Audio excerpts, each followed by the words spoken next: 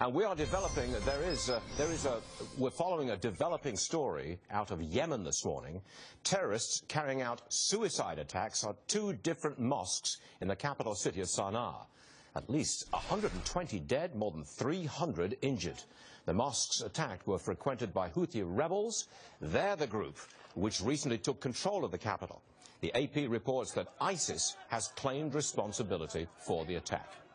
There is a development in the Iranian nuke talks. It is an unusual development. President Obama praising the Iranian people in a new video released by the White House. It was made for the Iranian people and addressed to them. Check it out. The weeks ahead will be critical.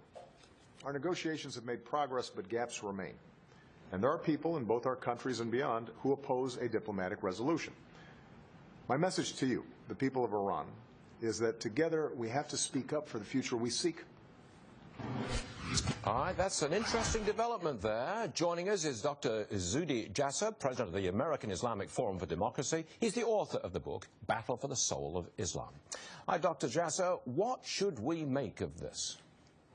Well, I'm not sure, Stuart, who is advising the president, but to release, first of all, the holiday that he recognized was Nowruz, which is actually a secular holiday on the New Year's that is based on the spring season. So the theocrats, the Khomeinists or mullahs, reject that holiday, and yet he was speaking to the people, fine. Speaking to Iranian nationals, fine. But if you think that video is going to help the talks, he's working with the mullahs, he's working with the theocrats. If the people are pleased by it, the mullahs will block the video. If they let the video go, it's probably not something that will please the people. So I don't really get who his audience is, what's the purpose of this. It's just sort of a bizarre misunderstanding of the Iranian regime controls the message inside Iran. It seems to us that Iran is winning on all fronts in the Middle East. They've successfully moved a general who is organizing troops in Iraq.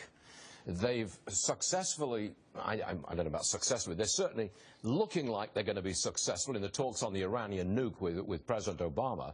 Look, and ISIS, it just looks like Iran is winning hands down. Am I going too far with this? No, not at all. You're exactly right, because on every front, the lens we are using is one of appeasement.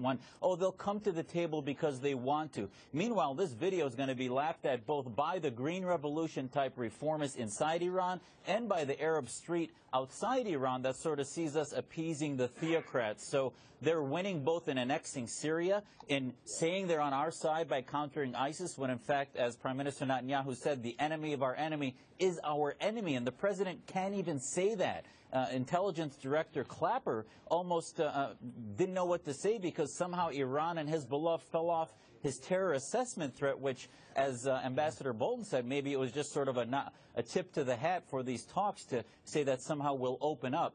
And Stuart, the most important thing is he was speaking to the Iranian people about how we will loosen up their economy. Well, I'm sorry, as a Syrian American, are we saying that we're going to enter the realm of Putin and Assad, that somehow those who work with the theocrats we're going to do because of some nuclear agreement, which is absurd? Okay. Dr. Zuhdi Jasser, always a welcome guest on the program. We always thank you for being with us. Thank you, sir. Thank you. Appreciate it.